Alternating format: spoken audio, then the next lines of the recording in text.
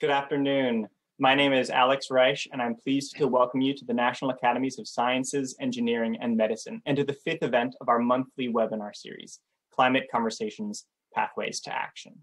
The National Academies provide independent, objective advice to inform policy with evidence, spark progress and innovation, and confront challenging issues for the benefit of society. In keeping with this mission, we're excited to host these conversations about issues relevant to national policy action on climate change. Our conversation today will be recorded and made available on this same webpage tomorrow. We won't be taking questions from the audience, but we would appreciate your feedback and your ideas for future conversations, which I invite you to share after the event in the survey linked just above this video. Above the video, you'll also find a link to register for our July 15th climate conversation on climate security, featuring Aaron Sikorsky, Deputy Director of the Center for Climate and Security, and Swathi Veeravalli, Foreign Affairs Specialist at United States Africa Command.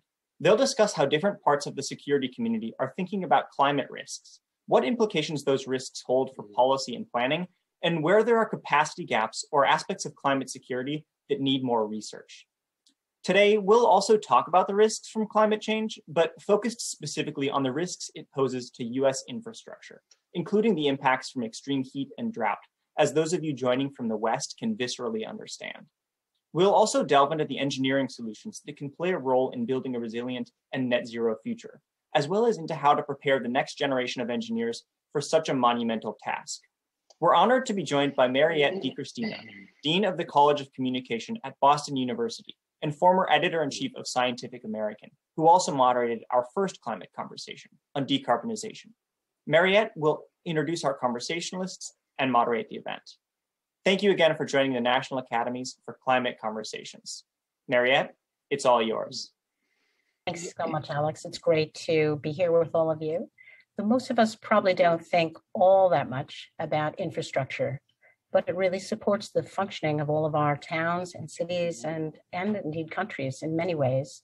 Think about all the roads you drive on, the bridges you go over, the tunnels, the electric grid, the water, railways, and more. And the topic of today's climate conversation, as Alex has pointed out, feels especially timely to me today, given the national debate about the future of our infrastructure.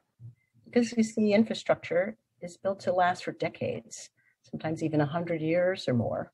So what we decide to do today will have a large effect on how things go tomorrow, including how we adapt to or mitigate climate change in the future. We're going to learn a lot more about the important role of infrastructure from our two experts today. And now it's my great pleasure to introduce both of them to you. First, let's say hello to John L. Anderson, who is president of the National Academy of Engineering. He was most recently Distinguished Professor of Chemical Engineering and president of the Illinois Institute of Technology. Before that, he was provost and executive, and executive vice president at Case Western Reserve University, following 28 years at Carnegie Mellon University, 8 as Dean of Engineering, and 5 years at Cornell University. Hello there to you, John. It's so lovely to have you here today. Thank you. And now let's say hello to Thomas P. Bostick, a senior executive with more than 30 years of experience in both the public and private sectors. He served as the 53rd Chief of Engineers and Commanding General of the U.S. Army Corps of Engineers, where he was responsible for most of the nation's civil works infrastructure and military construction. An expert in crisis response, he controlled the nuclear codes during the tragic events of 9/11, and he led the nation's recovery effort following Hurricane Sandy. Hello there to you, Tom. Nice to have you this afternoon. Thank you, Mariette. It's great to be with you and John and the rest of the team. So let's just dive in, both of you. Let's start with the basics. Tell us a little bit more about your backgrounds and what brought you to this space, of thinking about climate and infrastructure. John, maybe we can start with you. Thank you, Mariette. First, I want to say I appreciate the opportunity to be here and thank the organizers for allowing Tom and I to interact with you on the important topic. As a chemical engineer, I was generally more concerned with the small, that is, small things and not so much climate and larger things like that. But I think about 15 years ago, I became convinced that climate change is going to be something serious. The scientific data it started to become overwhelming, as much as we didn't want to believe it. So then I realized that this is for real. I'm going to think about it. I think one thing that drives me to try to do something about it is I believe in equity and quality of life for all our citizens, and other privileged groups will suffer most from the impacts of climate change, and perhaps even from some of the methods to address climate change. So we have to, as engineers, be cognizant of that problem. Thirdly, I don't think this is going to impact my children, but I have 5 grandchildren, and climate change will definitely impact their lives. And I don't want to leave them a world where we've dumped all the problems that we've created onto their doorstep. So that played a role in my interest as well. Thank you, John. Over to you, Tom. Well, I'd like to thank the organizers for this event as well. I think it's a very important topic, and I feel honored to be here with John and you, Mariette, to discuss it. When I left high school, I thought I was going to be a carpenter. And my dad was an enlisted soldier, and my mom and dad had high school educations, and we had 5 children. So I didn't see a way to go to college. And I worked 3 jobs in order for my brother to go, and my oldest brother. And I didn't want to put that on my siblings. And fortunately, I was accepted to West Point, and everybody there at the time was an engineer. I mean, you only had 4 electives. So whether you liked it or not, you were studying civil, mechanical, electrical, and you studied the liberal arts as well. But I gravitated towards engineering, and then later taught mechanical and civil courses at West Point. And then later in life, earned a systems degree. So I've done these different types of engineering. But in the end, I think it's really about systems and not individual projects. And climate is a big part of that system that infrastructure is a part of. And I've seen it up close and personal when climate change has an impact on society, and whether it's after Hurricane Katrina or the work that we did after Sandy, and seeing that the types of projects and infrastructure projects we had to build, you can only build them so big and so strong. And if you go down to New Orleans, for example, you'll see some of the best projects in the world. I mean, there's nothing like the water pumping station down there that could empty an Olympic swimming pool in 3 seconds. There's nothing like it in the world. Or the Inner Harbor barrier. These types of projects are one of a kind, and thanks to our great engineers and other teammates, both public and private sector, they've been able to respond to the needs. But again, you can only build them so big and so strong, and the next bigger hurricane is on the way. And what that's taught me is that we really need to build resilient systems.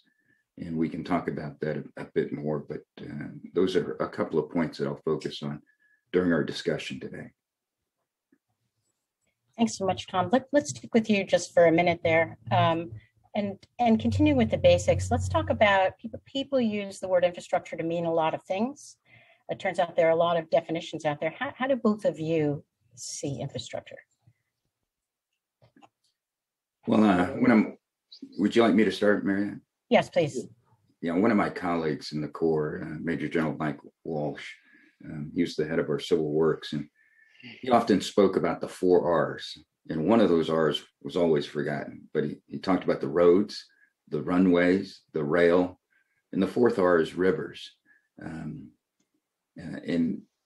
we live in a maritime nation. And to give you an idea, there are 12,000 miles of navigable waterways within the United States. About 9,000 of that is inside the Mississippi River and tributary system, but 12,000 miles of navigable waterways in the United States. To put that in perspective, that is more navigable waterways than the rest of the world combined. So we're a maritime nation, whether we realize it or not. We have a West Coast and East Coast. We've got the Gulf Coast. We've got the Gulf of Mexico. We've got the Great Lakes with $4 billion in revenue a year. We are a maritime nation, and you tie those ports to the inland waterways, and about $1.7 trillion it moves along of our economy, moves along that water system that the Corps manages. So this is real part of our economy, and to not focus on the river infrastructure would be a very big challenge for the United States. And we've done that. We haven't managed the infrastructure of the rivers. Beyond that, the traditional built environment is certainly part of the infrastructure.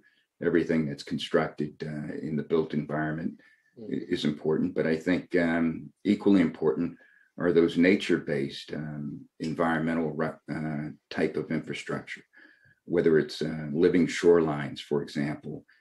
That's part of our infrastructure, and it's an important part of our ecosystem that we have to focus on as we look at climate change. I think beyond that traditional infrastructure, we ought to think about things like broadband and the requirements to build that broadband in order for the infrastructure of the country to be sustainable.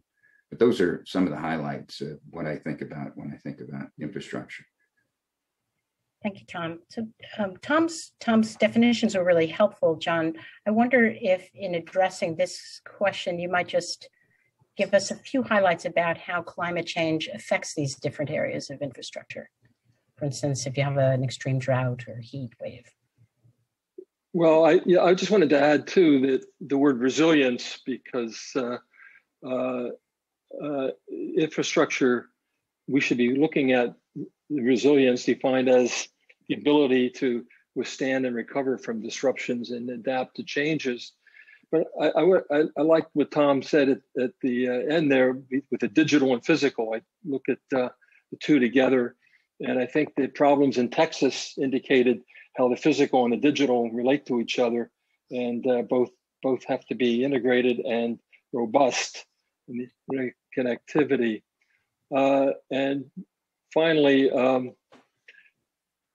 I think now human beings are kind of being integrated into infrastructure through artificial intelligence. And I'm wondering if that's going to be a third leg of infrastructure in some way that will hopefully help us, if done properly, maintain our infrastructure.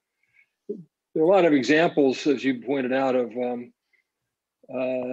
things that can happen. Permafrost is one where in the built environment that Tom alluded to is on frozen ground, which is supposed to be frozen 12 months a year and now isn't. So there's some articles about what to do about that and being more diligent about preparing for changes. There's water management areas, of course, and people in the Southwest are very much aware of that. But even on the East Coast with flooding, too much water, and wind, of course, and salinization of soils near coastal regions. So there are a lot of things to worry about and with this.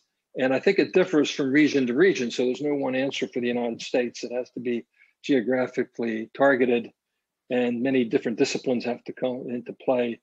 I think the important point is we have to worry about it, and we have to do something about it and design for it. Thank you, John. I'd like to come back to Tom maybe, and to you as well. So thinking about infrastructure, what is the overall condition of the U.S. infrastructure, and what do you think are the key challenges in responding to climate change? You've mentioned a couple of them, permafrost and some others, but maybe there are some others you'd like to mention. Well, I love the report card. I used it in almost all my congressional hearings. I testified 33 times. None of them were voluntary. This is the report card that gave us a C. Was it a C minus from the American Society of Civil Engineers? Is that the one? Yes. That's it. But I love the report card. I think it gives us a base from which we can all operate from. and understand. I think before you can fix a problem, you have to understand that you have one. And that gives us all a common understanding of where the challenges are. In general, you know, much of the Corps' infrastructure, I would say, is more than 50 years old. And it's lacked the operations and maintenance budgets that it needs in order to be maintained. So that's a big part of the challenge. It's old infrastructure, and it's infrastructure that hasn't been maintained, and some of it is crumbling. That's one problem. I think the other major factor is, how do you pay for it? I remember during one of my testimonies, one of the members of Congress asked, General Bostick, you guys are really slow. The Corps takes too long to finish these projects. How much money do you need to finish the projects you're currently working on? And I said, 23 billion. And he said, how much money did we give you this year? And I said, 1.5 billion. And he said, so you're right. That's about 15 years. We are slow. And some are going to go faster, some are going to go slower. But the problem is, we've got, on any given day, over 3,000 projects. We receive money, we spread it out like peanut butter over these projects, and we take a long time to finish. I came back from that meeting, and I was talking to our leaders, and a big part of it is we weren't going to receive that money. We shouldn't expect to receive that money, given everything that the Congress has to commit resources to. And a big part of how we pay for it in the future, I think, has to consider public-private partnerships. So we worked hard on that in the Corps of Engineers. The other thing I would say is that whenever something bad happens, a lot of folks say we're reactive, we're not proactive. And to a sense, to a degree, that's true. But the real issue here is we cannot set priorities. And when we set priorities, we do really well. But the challenge is setting those priorities in a government where, I grew up in California, and Senator Feinstein, it's hard for her to vote for something in Louisiana unless it's a crisis. And crises are things like war. And I'm not picking on Senator Feinstein. She's a great congresswoman who's done wonderful things for our country. And I'm just using her as an example, California as an example. It's hard to put money in projects in New Orleans, for example, if there's not a crisis. So if you look at war, that's the ultimate kind of crisis. And everybody comes together and says, we're going to fund that as a priority.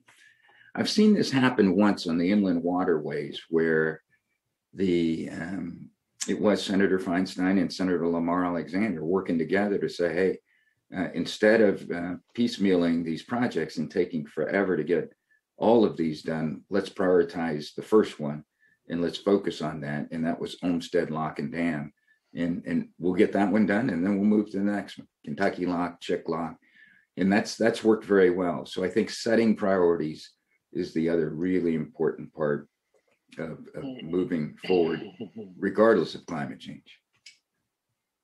Thank you. I'd like to ask John one other question before we kind of talk more about the engineering solutions that we might be applying.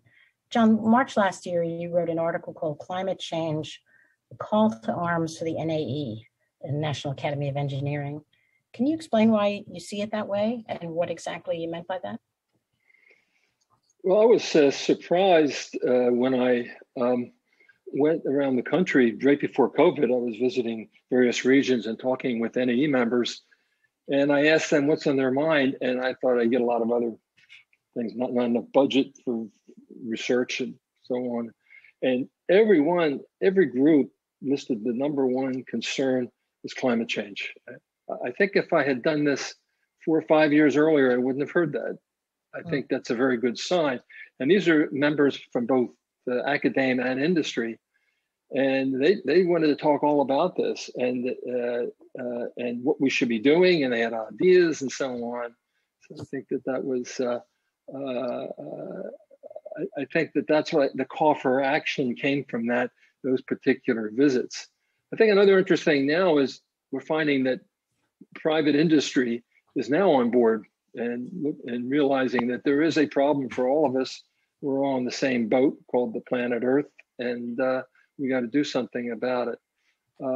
Finally, I think engineers are well suited for this because of our view of systems. We tend to look at things as systems and interacting parts, and the impact of climate change is certainly a systems problem, and actually the cause of climate change is a system problem. So I think that engineering has a lot to offer, and there are a lot of opportunities for innovation, and engineers like to innovate. So I think that that's another piece of this. I wonder if I could make a comment too about what Tom was talking about in terms of crumbling infrastructure. If you go to Asia, you go to airports, you're amazed at how nice the airports are in Asia.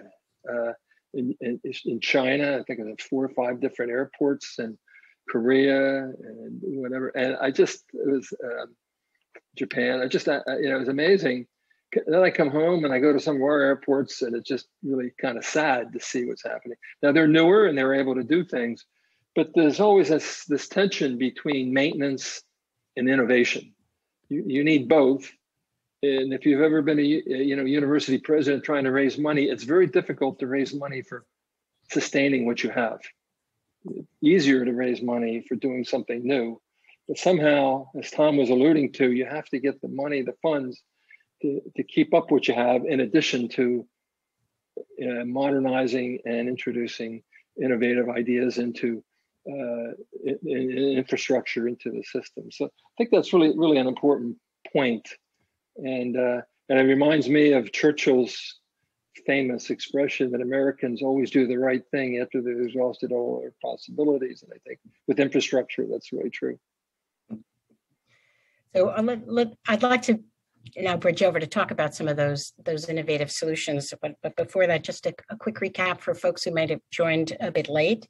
We've heard about infrastructure in terms of it being parts of roads, runways, rail, and rivers. So water infrastructure, very important, as well as the traditional built environment and nature-based, our living shorelines, and how they help us deal with climate change as things shift, and how important resilience is to all of these systems. And as things begin to happen in the climate, how that's changing our need to adapt to that. There was the example of permafrost, which is supposed to remain permanently frozen, melting, and the impacts that it has when you've built things into it. Mm-hmm. We talked about the nation's report card, so we're not maybe excelling. We got a rate of a C- on our current infrastructure, and that it's hard to get the sufficient budgets necessarily to maintain over time, and how setting priorities is going to be deeply important, and how climate itself is a rising priority. John was just giving the example about surveying, NAE engineers, and that climate was their number one priority. And now that private industry is on board and engineers are, ready to apply their systems thinking to forward change, we're at an excellent opportunity to look at what building solutions could be. So let's move to that topic, the next section of our discussion, gentlemen. How does either one of you might like to start, how does the engineering community think about climate resilient infrastructure? And how's that thinking changed over the years, given that we're seeing more, weather disasters and so on? John, would you like to start? I'd be happy to start. Go ahead, Tom. Go ahead. Yeah, go ahead, Tom. Yeah, with increasing sea level rise and storms with greater intensity and greater frequency, I think we have to think much more about resilience in concert with risk. And I've got a small chart here, and I'll put it up and see if you can see it. But can you see that, Mariette? Yeah, just a tiny bit higher so we can see time on the bottom. There we are. So it's time, but what it says is that if you think about functionality on the y-axis and time on the x-axis, you plan to be resilient. And then at a certain point in time, you're going to have a disruption. And that disruption is going to push you down. And what risk does, risk tries to fight against that disruption. It tries to build a structure that doesn't bend. And what we're saying with resilience, you want to bend, but don't break. And then you want to recover. And that last part is really important. You want to adapt. You want to adapt so that you're stronger, so that your next cycle, you have a higher level of functionality. So with that as an example, I think the best example I think of is the Mississippi River and tributary system. And a little story here. I went to China and I met with Minister Chen Li, the Minister of Water Resources for the country. And he said to me, General Bostick, the flood of 1927 was a really big flood. The flood of 1994 was a bad flood. And the flood of 2011 was a bad flood. He said, which one was the biggest? Which one was the worst for America? And I chuckled and I said, Mr. Chen Li, most Americans wouldn't know those floods. But the biggest in terms of water flow down the Mississippi was 2011. But most people don't know that because few people died. And what happened was that in the flood of 1927, we had near 1,000 people die. We had 800,000 refugees. We had millions of acres of land that was flooded. And the Corps was told to build the Mississippi rivers and tributary system.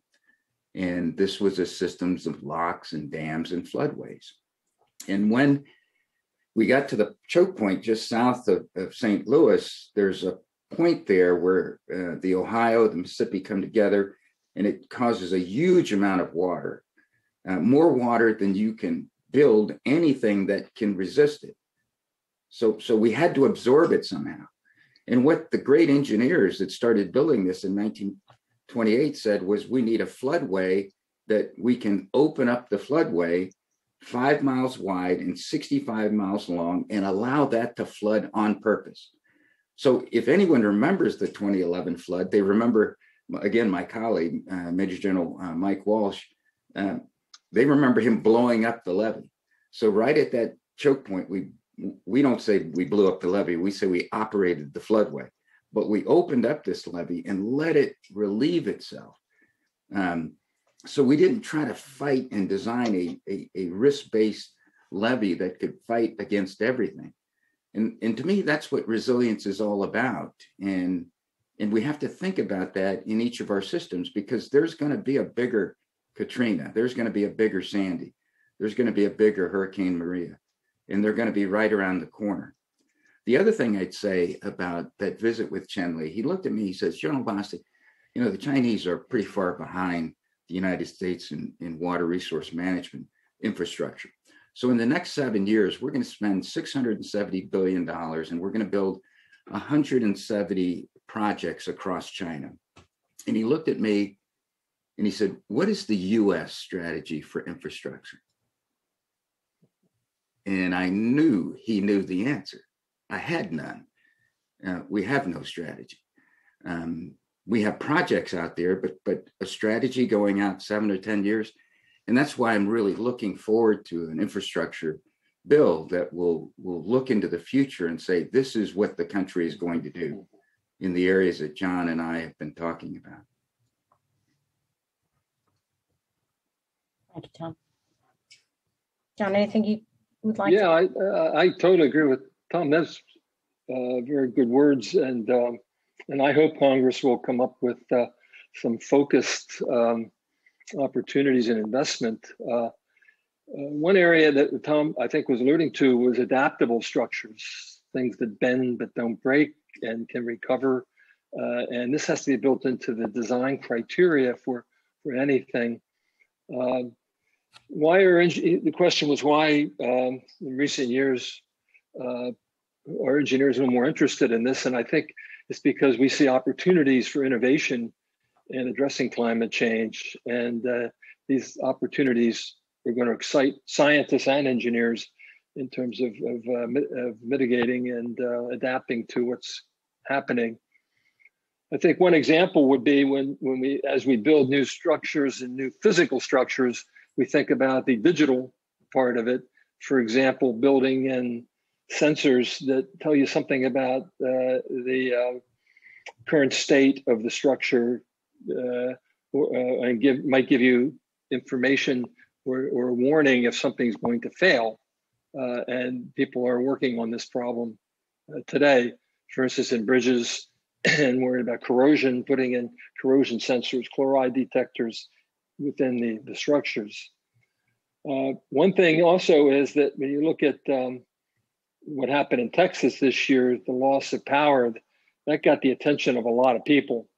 Whether it's climate change or not, climate change is statistical. You can't say one event caused it, but clearly events like this are going to cause more of such problems. And it was a loss not only of physical infrastructure, but also the digital part of it as well. So things have to come together. And I think that gets the attention of engineers as well. So I think the investment, I remember this old commercial that used to be about changing the oil in your car. It said, pay me now or pay me later. You know, if it was like you do preventive maintenance and invest in infrastructure, you're going to save money in the long run.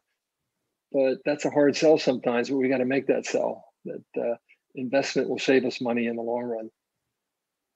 John, sticking with you for just a minute, talking about opportunities, the Academy has recently published a number of reports about the future of energy.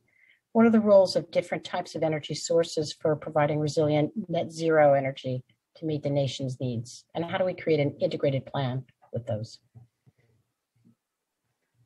Well, it's we of course want to move towards minimizing or eliminating in the very long term greenhouse gases, and even removing them from the atmosphere as well. The net zero carbon goals we have will require many creative engineering achievements, and I think this is a great inspiration, especially to young engineers, students as well as young professional engineers who want to make a contribution. So we're looking at things like carbon sequestration from combustion products, direct capture via photosynthesis and other means, wind and solar feeds. And I think we've got to revisit nuclear energy and fission, at least in the interim, to get to net zero carbon situations. I think we also have to talk much more about the grid. It's something that the nation has to worry about. We have national issues, regional issues, and microgrid issues. And if we're going to introduce energy from renewables and other sources, we have to develop technologies that allow that energy to be introduced into the grid in a metered and in a safe way, robust way. And in the long term, there's interest in fusion energy. And I don't know how that's been, we've been talking about that for decades, but I do think someday, maybe not in my lifetime, but someday fusion energy will be there. But it's no silver bullet, and we have to look at all these options as well.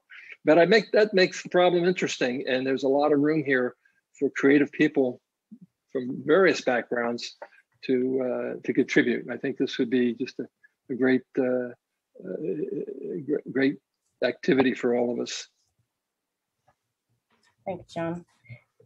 Tom, how is the Army Corps working to better address infrastructure problems? And while you're answering that, would you speak a little bit to the differing roles for U.S. federal policy versus state and versus local or tribal? Sure. I think one of the key challenges that we face in trying to solve any problem out there is to really take the time to understand the problem in depth. And after Sandy, the Congress awarded the Corps $20 million as part of the $60 or so billion that went post-Sandy, about 20 million, and the Corps got about 6 billion of that, but 20 million was to look out 50 to 100 years, consider climate change, and think about resilience for cities along we looked at about 31,000 miles of the east coast of the United States. And we created, with the help of industry and academia and the public-private sector working together, the North Atlantic Coast Comprehensive Study. I'd never seen anything quite like that, where we came together and really dug deep into how do we build resilient communities. And then the communities have taken off, and they've done a wonderful job with this throughout several major cities. Norfolk is a good example of that, and there's several others along the coastline that have used that report and focused on climate change 50 to 100 years from now, and what needs to be done, and a focus on resilience. So a lot of this work is at the state level. In fact, I've worked with the team in Norfolk to look at resilient communities in that area. And it's really important, not only for the community, but from a national security perspective, because of all the military bases that are located in that area. So I think first, understand the problem, study it, map out a strategy for resolving it, and then it's going to take funding, and it's going to take priorities, like I spoke about before, and it's going to take a focus on not just the hard infrastructure that some relate to the Corps, but also the ecosystem restoration, which is another main mission of the Corps, to look at ecosystems and how do we consider the environment as we build infrastructure. I think about the Savannah Harbor project, and that was about a $700 million project, but over 400 million of that project was dedicated towards ecosystem restoration, which really shows a change in how the Congress, the states, and the local communities are looking at balancing the importance of maintaining our environment as we do things that are more on the traditional infrastructure scope and size of projects. Thank you. So I'd like to take us in a slightly different direction, talking about setting up for the future for the sort of last section of our conversation today. And we've heard about resilience, this principle of bending, not breaking, and adaptable structures. We've talked about, preparing for the bigger Katrina, the bigger Sandy that's coming our way, and the need to have an infrastructure strategy. Tom was just talking about, the principle of taking the time to really understand the problem and map out solutions, and then spend the money that it takes. And we also talked about different technology approaches, including energy solutions for net zero as well. But let's take a look ahead at some of the people challenges, perhaps, and ways to prepare the next generation of engineers for such monumental tasks. And I'd like to start by asking both of you, so you're both engineers and both have different specialty types. What do you see the roles of different kinds of engineers in addressing mitigation and sustainability through infrastructure? Well, I could take a shot at that. When I went to school a long time ago, societal needs were not part of any engineering curriculum. You had to take general education electives, but they were never connected to courses in engineering that you were, and science and engineering. It was all very technical. And we've moved, I think, over the past 4 decades or so to trying to introduce more of societal responsibility into engineering curriculum. What the NAE worked with universities, engineering colleges, to sponsor the Grand Challenges Scholars Program, which is based on the 14 grand challenges that the NAE defined. And these were global grand challenges. They were not just US grand challenges. And programs like that have just interested students into looking, and faculty as well, into looking beyond just the technical matter. What is the impact of this on people and the earth and sustainability and so on. So I think making, in terms of education, students, faculty and students aware of what they,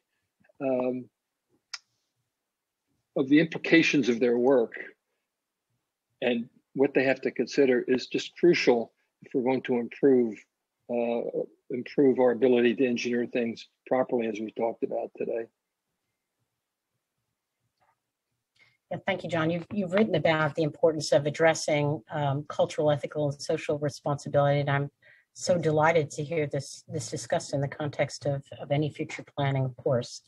I would like to see actually engineering faculty work with social science faculty on the curriculum. I mean, I think that integrate it rather than taking a course in social sciences and a course in engineering. Have some courses that are truly interdisciplinary that combine those things in any project you're doing. Thank you. I wonder, just a quick follow-up on that. So we've mentioned earlier in the conversation that if we're not mindful of equitability, different, certain people are differentially affected by infrastructure. And could we make that real by giving just a few examples of the ways that happens? Like I think of a highway going through a poor neighborhood, for instance. That's my example. Dan Ryan Expressway in Chicago is a great example of how it basically destroyed neighborhoods and segregated the city. I'm sure Tom has a lot of other examples as well. Yeah, I agree with this point, and I was fortunate to work on a congressional report that was sponsored for FEMA, and it was looking at urban flooding. And it took us about 2 years. We went to some major cities around the country, and we had a great team that put this report together. But one of the telling facts that came out of that was that, the people of color and elderly, the poor, disadvantaged, they were affected a lot more by where they lived and the urban flooding that was occurring across America. And this was a real problem for a lot of people for a long time. It wasn't the Hurricane Sandy or the Katrina or the Maria, but these were real problems affecting everyday people, and it was affecting people of color in greater numbers and people that were disadvantaged economically. So I do think we have to take a special look at this, and we have to focus on it. And the other thing we noticed in these sessions that we had, that we'd go around the country, is that a lot of folks from those areas would not participate in the discussions. So we had to really work hard to encourage them to have a voice in these sessions. And one of the things I commend John for starting the Racial Justice and Equity Committee in the National Academy of Engineering. And one of the areas that he has led the team to focus on is STEM education for people of color. This is a long-term effort, and in my mind, we have to start in elementary school, and we have to develop folks that are from the 9th Ward or from the South Side of Chicago and other areas that are affected by some of these challenges to grow up and be part of the discussion and part of the solution, and to be in the forum where these decisions are being made. And it'll take us a while, but in the interim, we need committees that are focused in this area. And one that I'm happy to work on is the Gulf Research Program. And we have leaders like Senator Mary Landrieu, who's very, very interested. She's on the committee and is very interested in how do we help those that are disadvantaged in certain locations. But we're looking at other places. But this is a very, very important point. I'm glad, Mariette, that you brought it up. John, did you have anything else? You look like you're about to add something, or if not, all. Well, I think Tom brought up two things. This committee, Racial Justice and Equity, came about after the incidents last summer, and Tom is on that committee along with 13 other individuals, and we're trying to do things in terms of equity and justice that are, that are unique to engineering, how we can make some kind of special contribution. So that committee is probably the most active committee we have in the NAE. I'm glad Tom brought up the golf research program. It's a wonderful activity in the national academies. It's funded by a settlement with BP, and it's got great leadership. And they are looking at not only restoring, but sustaining the golf. And it's people oriented as well as environmentally oriented. So Tom's right. This is a really important part. And looking at things like offshore safety, environmental contamination, so on and so on of the Gulf. So it's really good to see NAE and the national academies in general very proactive in action and trying to do something about non-equity and injustice. The other point I would that John made, I'd just like to also foot stomp is, it's not only engineers. These are very, very challenging issues that we're wrestling with, and you want the engineers there. But I think about the sociologists, the psychologists, some of these leaders in other disciplines. It's a interdisciplinary team that has to address these sorts of issues. There are people who are good at communications and being able to reach out and marketing and advertising and educators.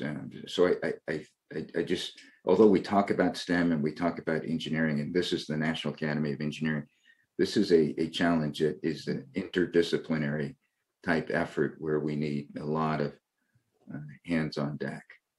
Tom, I would add public health as well. Exactly. Which you said. So I love this discussion of interdisciplinarity and especially of equity, because surely if we're more equitable in our thinking, more of us will, be happy over time and healthy and prosperous as the country indeed promises in its constitution. But let's talk about a segment of these interdisciplinary groups. So we've had the broad picture. Now let's zero in a little bit on engineers. So they, set code and necessarily often have to be a bit risk averse because roads, bridges, houses, dams, all of that has to be very reliable. So how do you help with that sort of shift of thinking, or we promote the new application of technology and materials when engineers have a public duty to make sure that those projects are safe and sound? So how do you balance those? Well, I mean, personal safety is, of course, the top priority on anything. And Tom's a civil engineer, so he can comment on it. But a lot of safety factors are put in for very good reason. And when I drive over the Chesapeake Bay Bridge, I'm glad they're there, so I get to the other side. But I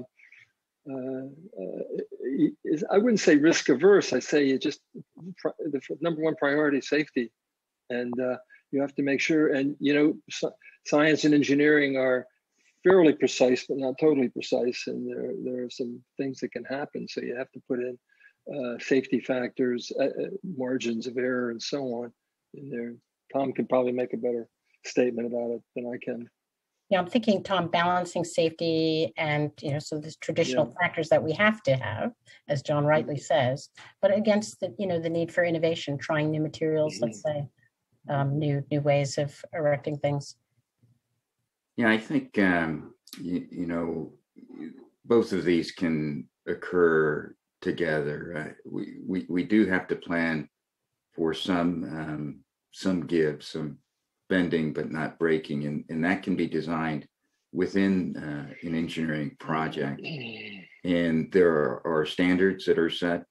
And I think as long as you meet those standards, but design resilience within the project, that can be done. And as an example, there's a NIST study that was done in 2021 and one that was done in 2019 that looked at earthquakes but the ability to design for earthquakes and to be resilient, it really applies to all types of natural hazards, whether you're talking earthquakes or hurricanes and those sorts of things. And I think as Congress builds the infrastructure bill, one point I would make is to look at the NIST study. This is the National Institute of Standards and Technology that NIST and FEMA worked on, and ensure that those standards were incorporated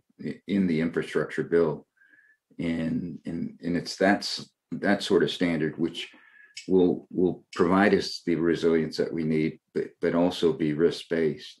You know, like I said, I spent a lot of time in elementary schools trying to teach engineering, but I teach it at a level that the youngsters can understand. And one of the things we talk about is an I-beam, and the kids say, you know, why do you design an I-beam like that? Why don't you just have a rectangle? You know, wouldn't that be stronger? And I said, sure, it'd be stronger. And I said, okay. And I look at the person that asked the question. I said, you have to pay for it, and we're going to build that rectangle in gold.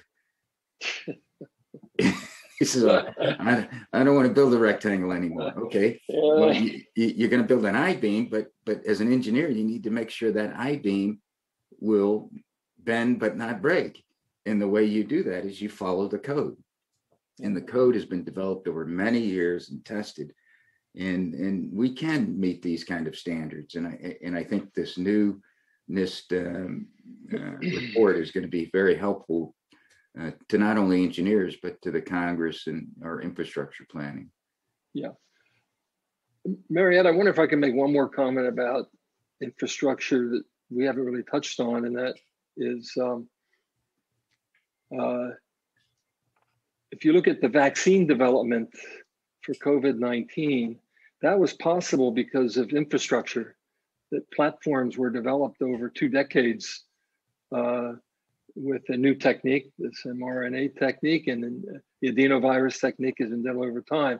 So I would consider health platforms as well as part of our infrastructure, that when we have to address something, we need to be able to respond. And so it's not just about roads, bridges, whatever, or just about coaxial cable or whatever. It also includes things that keep us healthy, and that's part of the infrastructure. Thank you. Those are excellent points. I wonder, so we only have about maybe 3 minutes left, and we talked about a lot, quite a range of things over our conversation today. I wonder if, as a final question, you both might think about, what is one thing you would really like today's audience to take away from the conversation we've just been having? John, do you want to start off maybe? Well, the one thing I would emphasize is that as engineers, we must have constant focus on serving all segments of society and be aware of unintended consequences and disparate negative results on certain parts of society. We have a responsibility to do that. That's what I would, and infrastructure is a good example.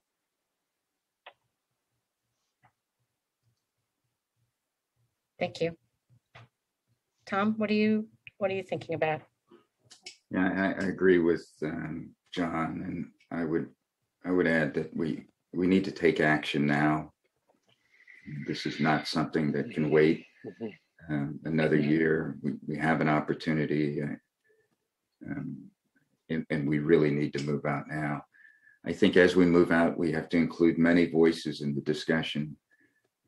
John has just mentioned, and we've mentioned earlier about the poor, the disadvantaged, and the elderly, and making sure we're doing the right thing by including many voices in the discussion. I've always been big on a systems approach and designing for resilience, and I think our engineers and our communities are moving toward that. And we have to think for the long haul. We're not going to fix this overnight, and a big part of what we fix far into the future will depend on the young men and women, or boys and girls that are in school today, that are going to grow up and hopefully live in a better climate, in a better resilient type infrastructure and communities.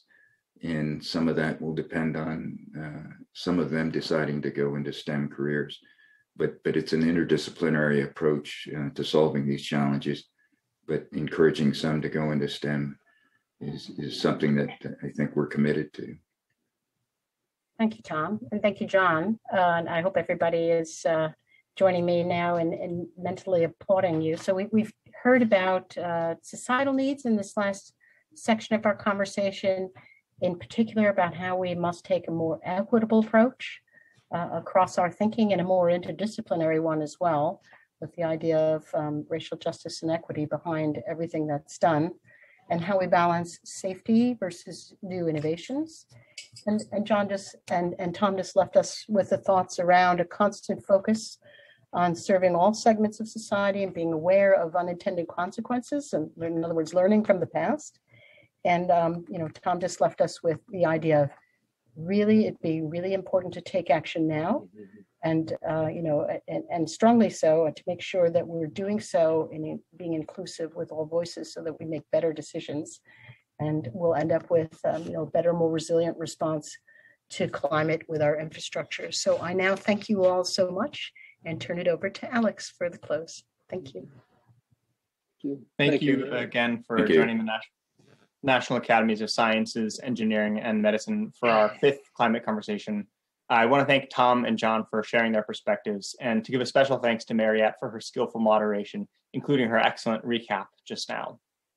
The conversation was recorded and should be available for viewing on this same webpage starting tomorrow. Again, there's a link above to register for our July 15th climate conversation, which you can also access by going to climate-security.eventbrite.com. At the event, we'll talk about the connections between climate change and security. Again, that's climate-security.eventbrite.com. We'll also share this information through our Climate at the National Academies newsletter, which you can also sign up for above. As a final reminder to share your feedback on today's event or your ideas for future events, please see the survey linked above. Thanks to all of you for joining us again, and thanks to Mariette, Tom, and John for sharing their time and expertise with us and their leadership in this area. Lastly, thank you to the climate communications team at the National Academies and to everyone behind the scenes who supported today's event. We're excited to continue the conversation through future events like this. Stay cool, everyone, and have a great day.